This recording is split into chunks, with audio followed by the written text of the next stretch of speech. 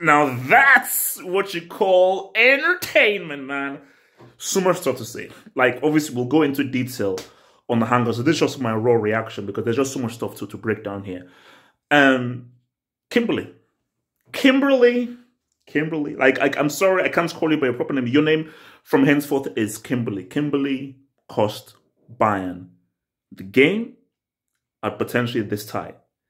Tactically, Tuchel wiped the floor with Ancelotti. Tactically, Tuchel completely dominated Ancelotti. Tuchel cannot be blamed for what happened. That's first goal. Great run by Vini. Superb smart run by Vini, bamboozling Kimberly. Toni Kroos. Freaking incredible weighted pass. A superb freaking pass. But Kimberly, that was poor defending, poor positioning, and you allowed yourself to get pumped. And the penalty, it's on you. 2-1, can go into the Bernabeu with a 2-1 lead, can close the game out at the crib. Sorry, it's a bad foul. You see, Leroy Sané, he's still essentially a brick. Because remember, like, a broken clock is right twice a day. And if you're a Class C brick, you tend to do amazing things.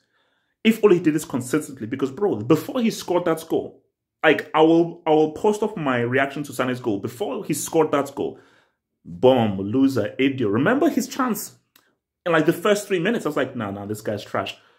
What a freaking goal. And because I didn't think Bayern were going to score. I said, Bayern, the only way they score is someone as an individual has to do something. Pass, ain't going to cut it. This whole tiki-taka, tic-tac-toe, pep, all that crap ain't going to work here. An individual needs to take hold of the ball and dribble. Take hold of the ball, dribble, and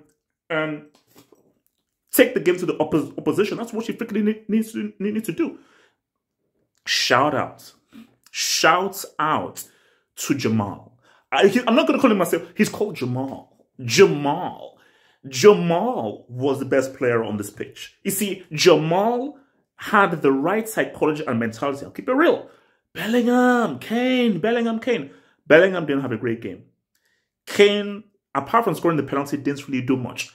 Jamal was the best player on that pitch. He was a pro. Lucas Vazquez is having nightmares of Jamal right now. Like, what Jamal was doing, I was like, this is what a baller does. And it just shows that that's generation of 23 and under saying, what's up?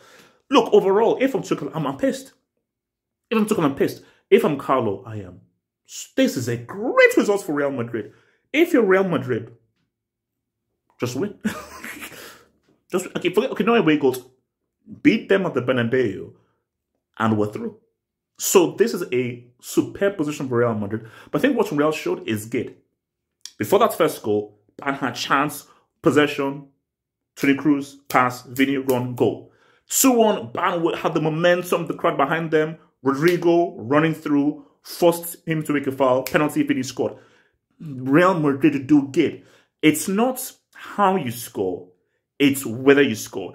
It's not about trying to score, it's about scoring. And Real Madrid are like, it doesn't care how ugly it looks. We are here to get, we are here to win. We're not here to try to win, we are here to win. Those are two very different things.